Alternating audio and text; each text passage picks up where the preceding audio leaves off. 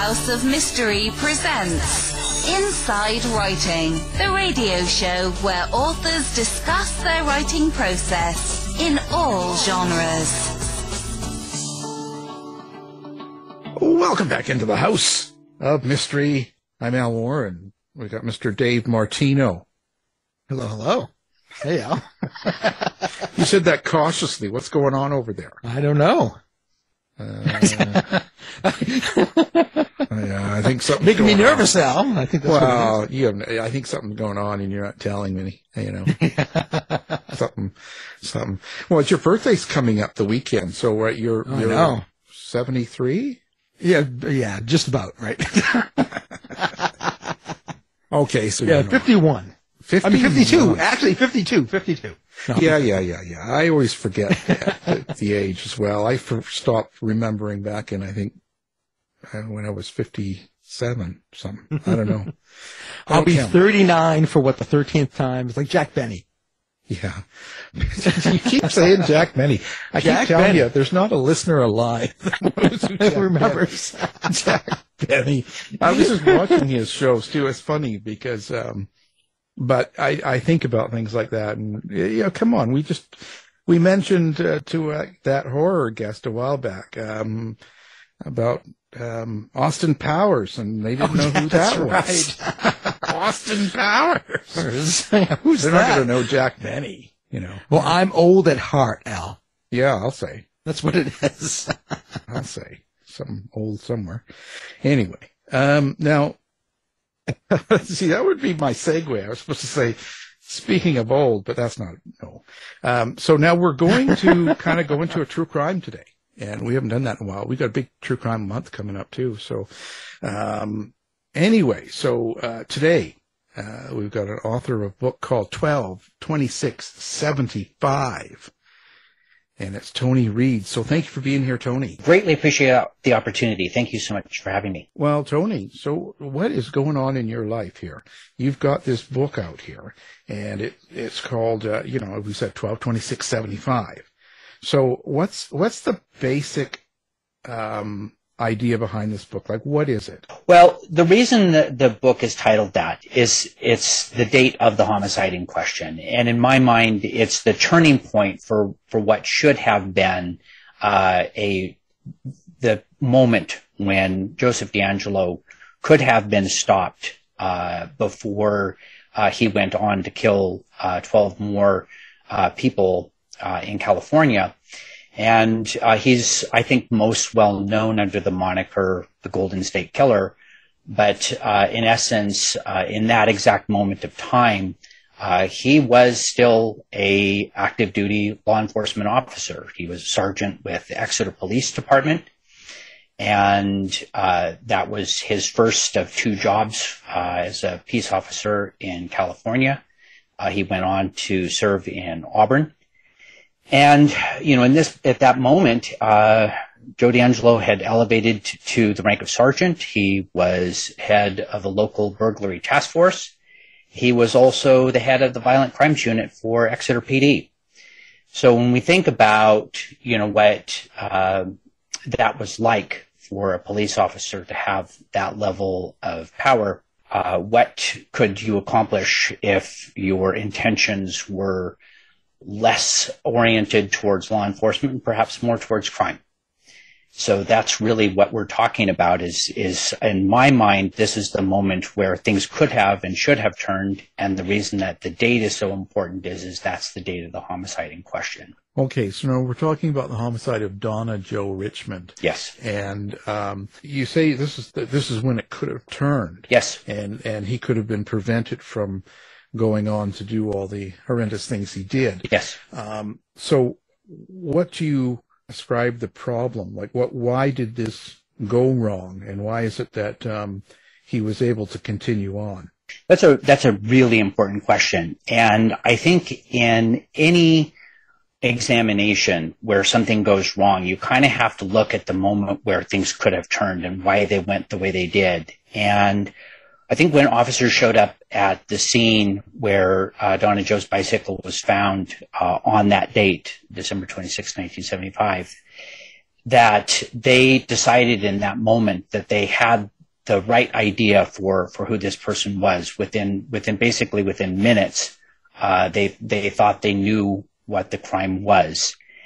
And really, that is the heart of what happens in a wrongful conviction, is this tunnel vision, this obsession with the idea that one particular person may have committed the crime. Really, in essence, now what we know about wrongful convictions is that we can prevent this by having officers slow down, call for outside help, ask for assistance, make sure that they're double checking their procedure.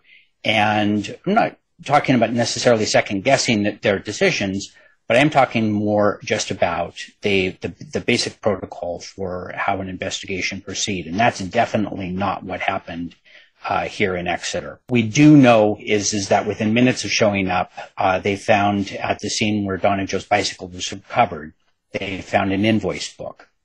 And that invoice book had Oscar Clifton's name on it and had some writings inside that were definitely his. He never denied that the invoice book was his. What he maintained was that he had no idea how that book got there. The last place he saw it was in Visalia, and that's 15 miles away. So how that book got there is the one mystery that I can't solve, even after all of the time that I've spent looking at the case. I have a few ideas, but equally important, the other thing that's found at this location at this time is a small jotter notepad. Basically the kind of notepad that you would see a police officer have, writing down notes for an investigation. 3x5 size. And in that notebook, in that notepad, was just basically some numerals, no handwriting of any other kind, just some numerals. And the thing that I've been able to establish about that other notepad, we have some photographs of the 3 pages, so we know what they look like. And that handwriting is a very solid match to the handwriting of Joe DeAngelo. I have his police reports for the time that he was a sergeant with Exeter Police Department. I've included some images of both the notepad itself that was recovered at the scene in Exeter, as well as the numbers that we have from his police reports in Auburn. And they're indistinguishable. In my mind, that's the first thing that we need to look at, is to say, was there a nexus between these individuals? Was he there? Obvious from the fact that this was a violent crime. It was in Exeter, and he had every reason to be called to that scene. In addition to that, this notepad basically disappears from evidence. It is introduced at trial, but it's quickly acknowledged by the officers that it wasn't Oscar Clifton's. Therefore, they said, well, it has no connection to the crime, and it wasn't investigated or clarified whose notepad that was. So from the very moment this case starts, the focus of everything, the complete, honest investigation of what happened here was over in 5 minutes. And what happened immediately is that evidence starts to move. The scene starts to change. And once the officers decide that they know who did it and they're wrong, things start to move around. And that includes some of the evidence from that scene. You also, I know that you mentioned that you kind of mentioned corruption, and you talk about the lead investigator, and that, some of the trial evidence was destroyed. Yes. And stuff. So when you come to that kind of an accusation or a statement, does anything ever really happen to an investigator like that after these years? Do police or does the court ever go back and kind of go, oh, well, this person should be punished? What's the result of something like that? It's so rare. It's shockingly rare. It is becoming a little bit more accepted and commonplace that police officers are misconduct by an officer is at the root of corruption. But this is so new in terms of society's reckoning with this problem. There was a really interesting case in Indiana that unfolded in 1982. A young man was hauled out of class as a junior in high school. He was a promising football athlete, completely innocent of a crime. He was misidentified as being a possible perpetrator. As soon as, and this was related to a burglary and a sexual assault, and as soon as the evidence kind of came in that said, wait a minute, this person didn't have any connection to the crime, the officer destroyed some of the exculpatory information. They went ahead and charged him anyway. He ended up serving his complete term for the crime he did not commit. Then, as soon as he filed suit after he was released, he said, wait a minute, the evidence that would have cleared me was destroyed, and you did this. As soon as he filed suit against the officer, a new charge suddenly appeared from this same department, from the same officer, and they charged him with the murder of a police officer in a nearby town. And so he was then convicted by the same officer, by the same corrupt officer. He was convicted of this additional homicide. And the remarkable part of the story is that that second conviction was completely manufactured. And it was done so simply because he did not want the defendant to go through and identify this corruption from the first instance. And just recently, like 2 months ago, this whole matter was resolved. The civil suit was finally allowed to proceed. He has been exonerated of both crimes, the original crime and of the homicide. And what we're left with is a very clear picture. This officer was completely corrupt in his investigation, completely manufactured all of the evidence to convict the person in the first place. And his only, and this happened so long after the time of the original crimes that, he'd already retired. He was already receiving his pension. And for all I know, he's still receiving a pension, even though he committed these egregious crimes against an individual. I think what we're left with is the need and the appreciation that there has to be more checks and balances for claims of this type of behavior. When there is so much implicit trust of police officers, prosecutors, judges, that when an allegation like this is being made against individuals in power, the system, the protections that we have now protect the individuals who are in the system. They do not protect the defendants. They do not protect the innocent. That's what our system is supposed to do. It's supposed to have these guardrails. Instead, what we have is a system that just continues to protect those who are capable of corruption, and in some rare instances do commit this type of action.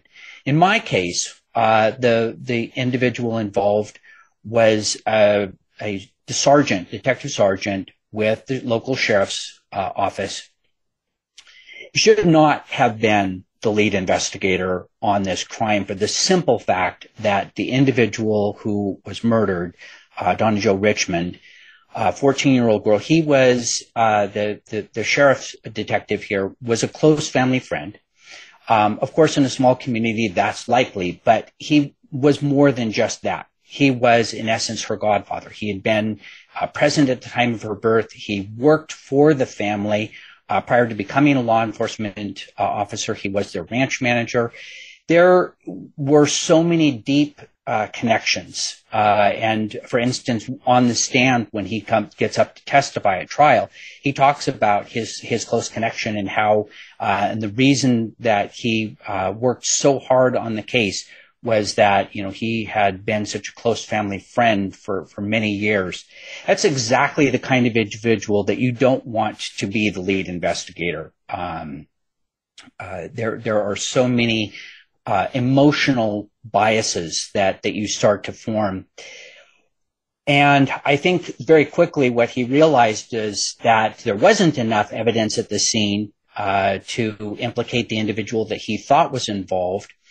And there was another massive problem here, and that is that the individual who ends up being implicated in this is named Oscar Clifton. There was a long-standing bias and hatred that existed between those two individuals, an animosity that's documented elsewhere. And, when you've got those two elements that are working now together, there's so many problems that manifest with that kind of activity. How that eventually takes form in corruption is that within 6 months after the a death sentence is finally given to Oscar Clifton, the detective in question here had ordered the case evidence to be destroyed. Every stitch of evidence that was in their possession at the time, important distinction later on in the story, is ordered to be destroyed. All of the physical evidence, all of the biological evidence. He assures that everything is that he thinks that is in existence. He orders it to be destroyed. In a capital case, especially, it's very important that evidence is preserved as long as the individual is in custody, and that can be until the person dies in custody. It can be until they're executed. It can be anywhere. So long as that person's jeopardy, their liberty is in jeopardy, it is required that the state preserve the evidence. And for an officer to go out of the way, not just to allow evidence to be spoiled or for some inadvertent bad action to happen to it, that's not bad faith. What happened here is a specific order: find everything, locate it, destroy it, and that sealed the fate for the later DNA testing that could have exonerated Oscar Clifton. We know that there were hairs and fibers. We know that there were fingernail scrapings. There were swabs. There were any number of items that could have and should have been in existence, and they were specifically ordered to be destroyed by that same officer. That is absolutely criminal. And as a matter of fact, California does have a penal code that says explicitly if case evidence is destroyed in such a case, that is a capital crime.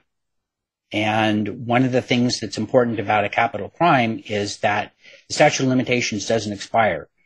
In other words, this individual could still be charged if there were anyone who was willing to pick up such an investigation, civil rights violation. That person could still be charged. It's unforgivable. It really is. It's incomprehensible to understand what happened in this case, but it's the kind of thing that does happen when something other than your motivation as a law enforcement officer is involved. If there had been some kind of oversight, some kind of other involvement, I don't think the case would look the way it does now. Well, kind of in the same vein, do you believe anyone, whether it was Joe DeAngelo or the lead investigator, do you believe anybody planted evidence like the notepad to point towards Oscar Clifton? Is there any evidence to suggest that? Well, actually, it's very interesting that's one of the main MO points of the East Area Rapist, Original Night Stalker, as an offender. One of the things that, it helps, if you're a criminal, to know how crimes are going to be investigated.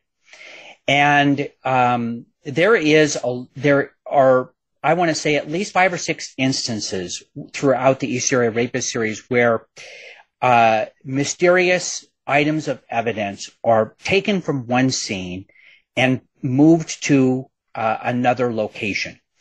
We know that that's something that Joe DeAngelo did as the perpetrator known as the East Area Rapist. He would move stolen items. He would break into a home.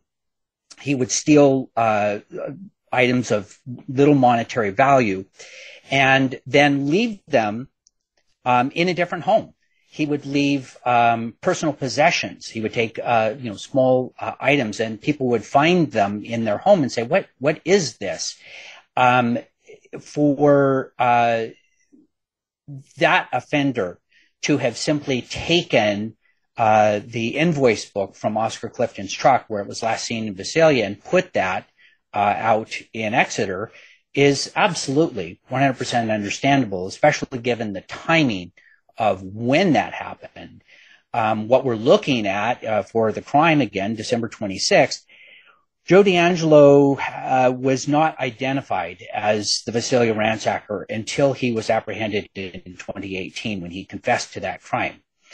What we do know is that in Visalia, the investigators there documented several instances where items were taken from one scene and planted in another. And as a matter of fact, that was one of the things that very early on when I was working with the original lead investigator from Visalia, John Vaughn, that was the one thing that he kept reiterating and say, how did I know that the Visalia ransacker and the East Area Rapist were the same offender? It was this particular habit of taking items from one scene and moving them to another. That's exactly what we have in the Richmond case, is this great mystery of how Oscar Clifton's invoice book ended up out in Exeter. We also know that 2 different items of loot from the Visalia ransacker were taken from Visalia and planted out near Exeter, very close to the scene of this homicide. This was in September, so 3 months prior to the homicide, but we have items that are actually taken from Visalia and found in Exeter. This is not in any way a stretch of imagination to suggest that the same individual did this 3 times, not just 2 times. A whole part of this too, like you talk about wrongful convictions and Yes. And kind of how that happens and why it happens and Yes. And also false confessions. Yes. Right. That's Yes. another big part, right? It is. There's so many of that, but people still don't really buy into that a lot. I had this on the show before and talked, and I know a lot of listeners still will kind of come back and say, well, how can someone actually confess to something they never did, and what? And they kind of have this doubt toward it. So how do you respond to stuff like that? I think for the same reason that torture is not allowed, we're talking about conditions that are very close to torture for the individuals that are involved. I think the other thing that you have to understand in some of these cases, you're talking about individuals who don't have enough information about their rights in the first place. The first right that you have is to say, I don't want to talk to the police about anything until I talk to my lawyer. So for anyone who's listening, your first step is to say, lawyer. Your second step is to say, what is the mental state of a false confession? Because a lot of the individuals involved are not of higher capacity. The low IQ is associated with very problematic confessions. But I think too, when you start to look at the circumstances of what the false confessions are, you're talking about instances where questioning goes on for the better part of 10 or 12 hours of uninterrupted time. And police officers are not supposed to mislead an individual, but they do. This is not prohibited. in actual fact. They can say, we have evidence that connects you to this scene. You're better off if you tell us now. And in some instances, it's so close to torture that the individual just says, I relent. And I think I can go home if I just tell you what you want to hear. There's a fantastic series earlier this year on HBO about homicide in Kansas that 5 people ended up through different confessions, ended up through the same misconduct. One main lead officer confessing to crimes, saying that they were at the location, when clearly the DNA evidence said that they were not. There was one single profile and none of the individuals arrested. What ended up happening is the police said, well, if this person's connected, let's find a friend of theirs and maybe they're connected. They get charged. By the time they were done, they had 5 people who ended up separately confessing to a crime that they did not commit. How could something so widespread have happened? And it's the same exact problem that I mentioned earlier. It's this tunnel vision. It's this blind belief that these individuals committed the crime, and we're going to make this stick. Right now, there is a move towards reforming this, and for instance, a new element of training for police officers is in wrongful convictions. How did these things happen? And Illinois, for instance, has just passed a requirement that all officers take a class in wrongful convictions, and assuring that, we don't deal with tainting eyewitnesses. How do we make sure that the information that we're getting from eyewitnesses it doesn't just say, we want the crime to stick against this person. How do we follow the evidence that actually existed at the scene, and how do we get the correct evidence? That's the correct strategy. That's the right metric that we should be asking, instead of, I think it was this bad guy. I've had trouble with him before, and we're going to run him down, and we're going to get everybody to agree that that's the person who did it. That's how wrongful convictions happen. And the sad reality of that is that, when we look at saying, why would an officer do that? When they know that the real problem then is that this other person is allowed to escape, the person who actually committed the crime, and go on and perhaps do more. The real tragedy as well is that the original crime is unsolved, and that person has really a fake version of justice. If something happens and that conviction's overturned, like for instance in the case where I mentioned with the case in Gary, Indiana, with this young guy who's hauled out of class in junior and high school, railroaded through the system, and has now he's the only person in the National Registry of Exonerations to be listed twice. First for that original conviction, and then for this homicide of the police officer.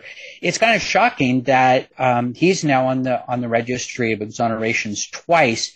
And the sad thing is that if you look at I think it's like the Fallen Blue website, the officer's case is still listed as solved because there was a conviction against this guy. And the sad reality is that conviction was never valid. His case is completely unsolved.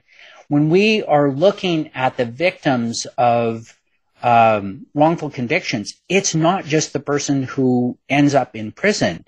It is the fact that a false justice was rendered, and the victim of the crime is left now wanting real justice. I know that the people of Exeter I've received multiple emails. I've had conversations with locals, and there is definitely a mixed set of emotions about the book and about the facts and circumstances revealed here. There are a number of people who are saying, your book's had a real impact on the community, and people are concerned that there was not real justice here, and that the killer has not been held accountable for the crimes, and we're left with the pain too of the wrongful conviction. That's what happens when the justice system jumps too quickly and makes these kinds of mistakes. This is the painful legacy of wrongful convictions. This is why this has to be stopped. Why we can't just jump on some evidence, any evidence. Why we can't just jump on some defendant, any defendant. Yes, when a horrible crime like this happens, when there is a brutal homicide, we all want justice to be held. For instance, like in the case of the four people in Moscow, Idaho, who were murdered there, and we're looking at now at this suspect Brian Kohlberger. Everyone should be making sure that the evidence is correct, that we know exactly who did it, and that his rights are preserved, that he receives a fair trial, and that we don't just jump to say, well, we know who did it now. We've got this DNA lead. What we're required to do is to go through all of the steps, make sure that his rights are protected as to get a fair trial so that everybody gets the correct answer. If we don't, we'll end up with a different problem. No, I guess now the person that was convicted of it was Oscar Clifton. Yes. And so now I guess there's been DNA about him, and I guess he's possible match to what was found on the victim, but DeAngelo, they say, isn't. So Right. What do you say about that? Like, how do you explain that? So what this is, when I first got involved in this, I said, hey, look, I think there's a wrongful conviction here, and approached the DA's office and approached the Attorney General's office and said this needs a careful reexamination. What's supposed to happen when a complaint like that originates is there's supposed to be involvement with defense and investigators, and there's supposed to be an open and honest evaluation of the case evidence. That didn't happen.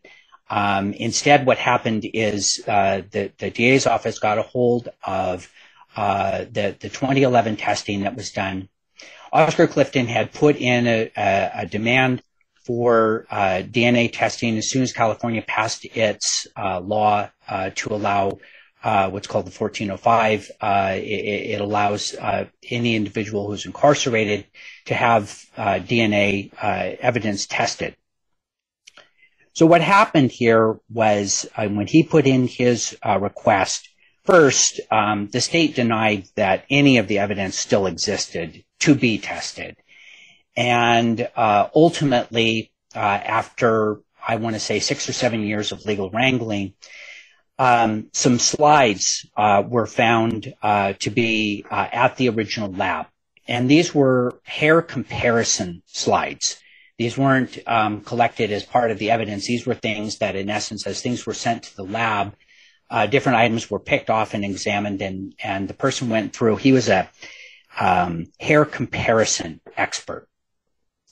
So what he did is he gathered up all of these different items, and he created, I think it was a total of 46 different slides for his purposes.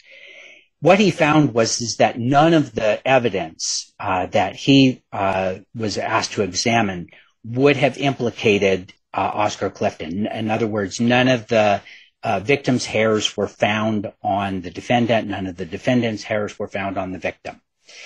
And so, he gave that as his testimony, but he kept these slides. And after a careful examination, when they said, hey, wait a minute, where is the biological evidence it's supposed to be here?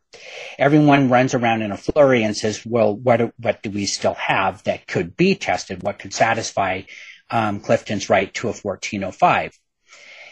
So they find these slides in Berkeley, and they're bundled together And the most important point about the original case and about the examination is the question of whether or not there was a sexual assault.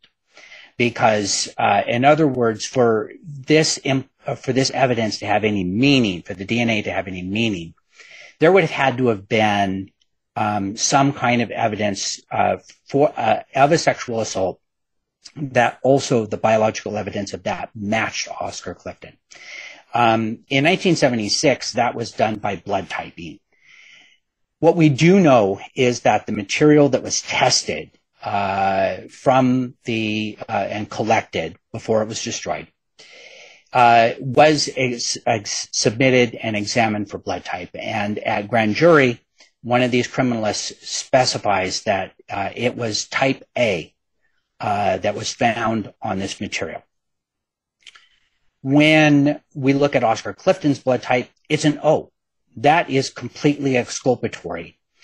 When we look at the integrity review document, there is an absolute demonstrable lie about that evidence. And that is that what they say in their report is that there was no blood typing done. It's right there on page 56 of the grand jury testimony. The criminalist says it's type A. What should have happened is that should have been illuminated at trial. And for whatever reason, defense counsel either forgets about it, doesn't do it, or is not interested in doing a good job for his client. Whatever the reason was, I don't know, but it is not introduced at trial. It's not in the transcript. But there it is, clear and plain and simple. It's also in the test results. It's in the bench notes. We have a type A on there, not a type O.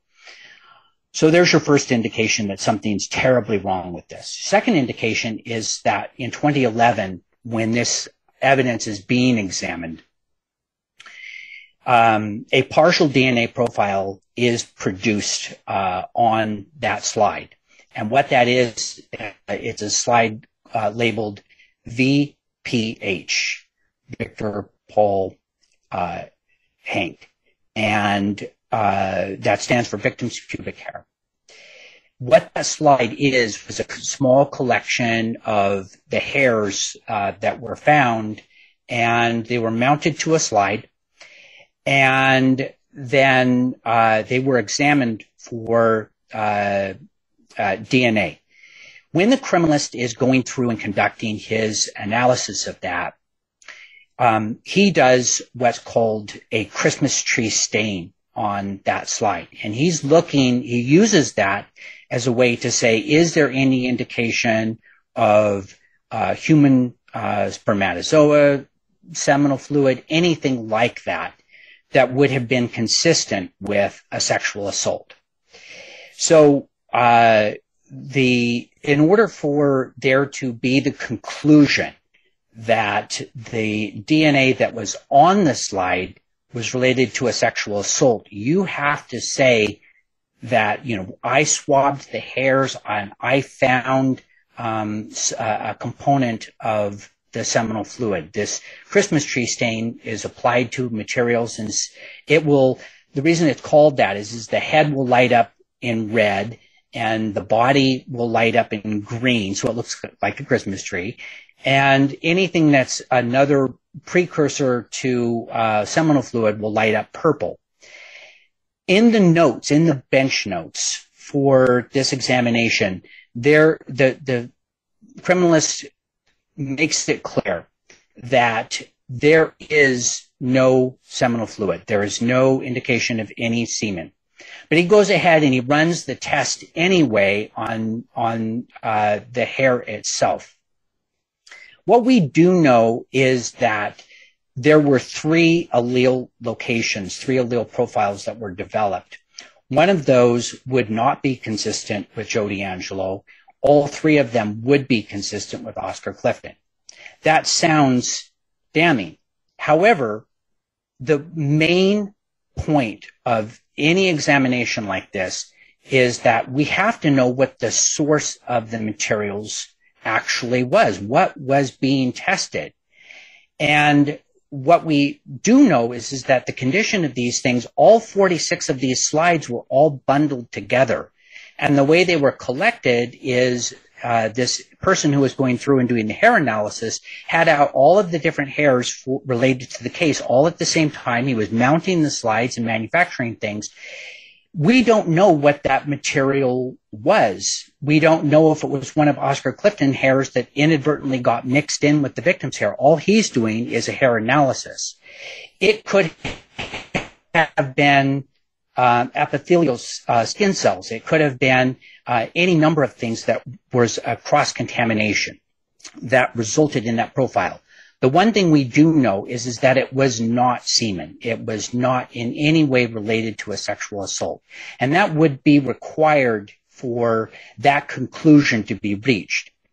What is actually astounding about that same DNA report that the prosecutors are using in this matter, there are two really imperative points to understand. One is that there was documented contamination in that evaluation process. Every time a DNA test is run, you're required to do not just the main body, but a confirmatory test that there wasn't any contamination in the process. You want to make sure that what you're testing is actually just the item of evidence and not anything that came floating in from the room or from the analyst himself or anything else. So you want to make sure that everything is pure and you're only getting the case evidence tested. There is an allele bump in what's called the reagent blank. What's supposed to be pure, it should be all zeros. And when you have an actual identified allele sequence in your reagent blank, that means you have contamination. Something else got in the room at the same time, and it shouldn't be there. And your whole test needs to be redone at that point. Your test is scientifically invalid. It belongs in the garbage can. That happened in this case. There was not enough material left over to redo the test. What the criminalist should have said was there is no conclusion that can be made. There was accidentally contamination. He failed to document that. It is in the bench notes, and you would need the bench notes in order to confirm that. I've offered that this has been provided to the Attorney General's office many times, and they're just simply shrugging their shoulders and saying, too bad. That's exactly the problem here that's at the root of this. We have that along with the fact of this A and O blood type mismatch. And when we're looking at this again, because there was no sexual assault and there was no evidence of a sexual assault, all that was created this confusion in the first place was what's a positive precursor test. There was, in fact, acid phosphatase reaction, but an acid phosphatase is simply to say, is phosphatase present? Phosphatase can be found in citrus peel. It can be found in soil. It can be found in all sorts of different things. It's the way that you establish whether or not in this huge bed sheet, where do I look for spermatozoa? You apply the phosphatase, but you have to do the confirmatory test. In this case, the confirmatory test said no semen. In this case, the confirmatory test had actual contamination in the reagent blank. It belonged in the garbage can. But moreover, the conclusion at the bottom of this report, the criminalist says no analysis can be done. No conclusion can be drawn from this report. That same report is the one that the DA's office are using to both exonerate Joe DeAngelo and to continue to implicate Oscar Clifton. That is a miscarriage of justice. It misrepresents the report, and it lies about the source of the material. It is unforgivable that that is the legal conclusion. If there were an evidentiary hearing on this matter, that report would be dismissed. This matter would be resolved in a completely different fashion. That's not acceptable. So, so we're with Oscar Clifton. So, does he have any options left? Like, he's in jail still to this day, right? No, he is not. He's deceased in 2013. Oh, yeah. So that really changes the matter entirely. When your rights to a habeas in California and rights to post-conviction relief are done as soon as you're deceased. You die in custody, your rights are gone. There is, however, one lingering remedy. Oscar Clifton was a veteran. And like every veteran, he would have been entitled to not just to veterans' benefits, but to a military burial. That is exactly where his family wants him to be buried. His ashes are simply waiting to be interred at this time. And their family wants a burial at a U.S. military cemetery. He's denied that right of the military funeral because any veteran who has a felony conviction for a capital crime is not allowed to be interred in a veteran cemetery. That means that he still has a liberty that is being denied by the state by this wrongful conviction, and that's something that's another avenue that we're pursuing at this time. There is one last lingering hope here there's one liberty that's still being impaired that we can pursue. Do you think the original intention of the prosecutor during the crime and the original conviction, was that his intention? Do you think he purposely knew that Clifton was probably not guilty or whatever, but he just wanted to put him away anyway? It's a very interesting thing because, again, we're looking at 1976. And so you kind of have to get in the time machine and go back to what was going on with all of this. In this instance, this particular prosecutor is something of an outlier for the community. He came into office in 1974. He was a Democrat.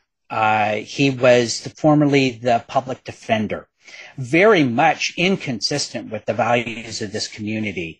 But when we look at 1974, when he came in, that was exactly when Watergate was unfolding. And there was a lot of backlash against Republicans, and he barely won his seat. I think he won by 42 votes, and a fairly, thousands of votes counted. So, less than a percentage point, I think, difference for his opponent. And what ended up happening is that he was such a he was viewed as being someone who would be weak on crime. And so I think in many instances, he kind of overcompensated. He tried, it's kind of like the problem with Democrats and how they're viewed on the defense. They end up being very hawkish because they don't want to be viewed as being soft on these things. So he was definitely over-prosecuting a lot of crimes. He had backlogged the court so seriously with all of the other crimes. Instead of taking plea deals and everything else, he'd really ticked off a huge number of the judges and attorneys, and everybody was saying, wait a minute, what's going on here? So I think when this crime crossed his desk, there was a real problem on his hands because he did not want this very high-profile crime to be seen as that. Right away, you can see real problems with his approach in this case. He lies about the sexual assault immediately. That he misstates the evidence within days. He knows that, for instance, there was no rape, and yet he puts in the newspaper as soon as the indictment is handed down, he's going after rape charges. Those aren't dismissed until quietly right before grand jury when it's changed to an attempted rape. But he's so tainted the community with his high-profile press statements He's lied about the evidence from the very outset. And I think the other interesting thing to know about this prosecutor is that the murder conviction that was immediately prior to the Clifton case starting was overturned for prosecutorial misconduct. His office was again misstating evidence and leading the jury to false conclusions. So, do you have an overzealous prosecutor? Yes. Do you have someone who's being, demonized in the community for being soft on crime? Yes. Do you have all of these factors that, make a prosecutor want to do something like this? Unfortunately, the answer is yes. Now, at this point, do you have social media? I see you've got a podcast as well, and of course the book. So how do you want people to find out about you or connect with you or give out all your information here? Sure. There's a lot more information about the case and about the book, the background, on the website, which is the same name as the book, 122675. There's social media as well, very active Facebook group, thousands of followers, and the podcast itself has 42 episodes, some of them multi-parts. All of the evidence is broken down. Everything we've talked about today, about everything from what does a conviction integrity review look like? What should this be? What does prosecutorial misconduct look like? Why does it happen? What happened in this case? What was the actual evidence? You can hear from the actual police reports. You can, some of the images of those are on the website and social media. So that's the best way to engage with this. Of course, there's an author page on Genius Books. You can find out more information there.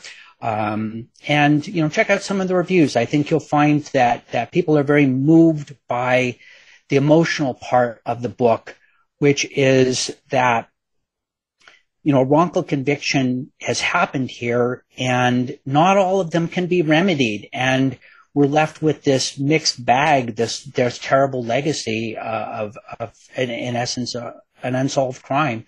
And we have another homicide that happens about the same place, about the same time. Her name was Jennifer Armour, and very much strongly consistent with the same actions. I think this was another unsolved DeAngelo crime. Okay, we'll have all that up on our website as well, so people can find you and find your podcast and book, and it's certainly worth looking into. So now, of course, the book is called 122675, and I guess so is the podcast. Our guest, Tony Reid. Thank you for being here. Alan, thank you so much for the time. I really appreciate the opportunity to get the word out. Thanks, Tony. You've been listening to the House of Mystery radio show.